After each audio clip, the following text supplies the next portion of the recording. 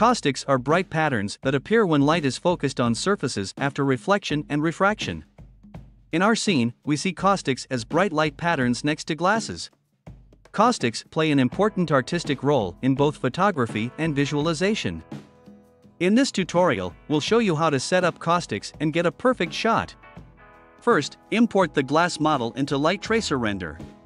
We found a nice CAD model on GrabCAD that you can simply drag into the lighttracer window. Since it is a CAD model, it is important to pay attention to the tessellation settings to get high-quality renders. Next, activate the special Caustics mode and choose the quality rendering preset.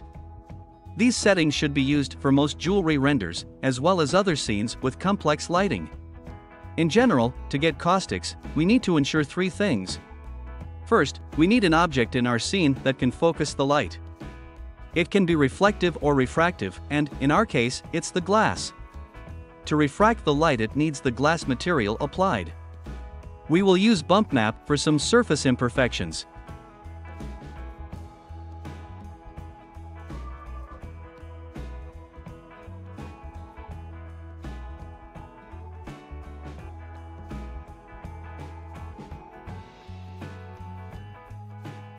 Second, we need a receiving surface where we can see the focused light. Typically, it's a rough diffuse surface with high albedo.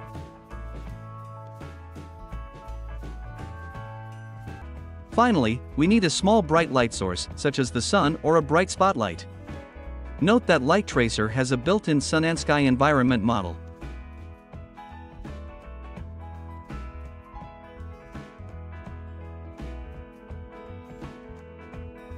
Alternatively, you can use one of the HDRI maps from the library or import your own. Make sure to set enough samples per pixel to get a noise-free render. For complex scenes, you may want to set up to 8000 SPPs. Also, note that you can use one of the AI denoisers to remove any remaining noise. Thanks for watching this video. Let us know what you think about the new Caustics mode in the comments below.